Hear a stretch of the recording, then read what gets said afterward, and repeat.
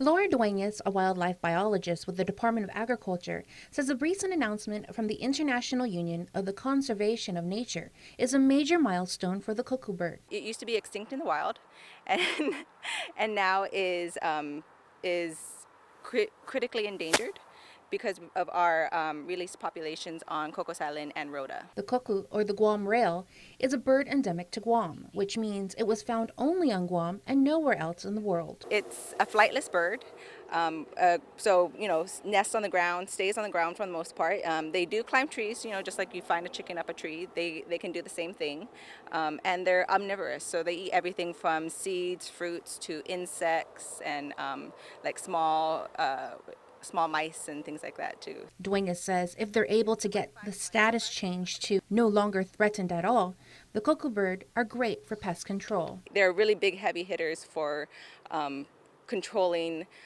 insect species and especially invasive species in the wild on Guam. So once we get these guys back out into Guam, then it would definitely change the tide of how invasive species disperse and affect our island. It was back in the 1960s where there was an estimated 60,000 cuckoo birds on Guam.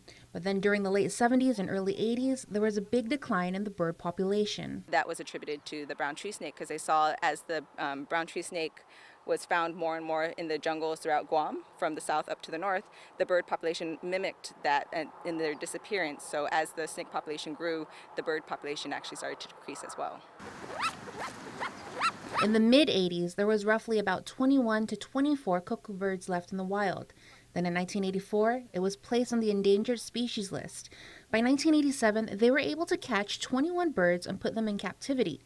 The next goal, according to Duenas, is to actually get them on Guam, which is their native range. There's actually populations for the last 5 years. We've been monitoring the cocoa population on Rhoda, and we've actually had it where we've never had a disappearance in the population in certain areas in Rhoda, and we've actually had confirmed reproduction. So chicks, families with chicks, actually sighted all for the last 5 years too. So it seems that there's a stable population in Rhoda, and that can actually act as a source population for Guam reintroductions. Currently, there are about 200 cuckoo birds in the wild in Rhoda, and another 60 are on Cocos Island. The people of Guam still have barriers to access to them. You either have to get on a boat or a plane to actually see the birds in the wild.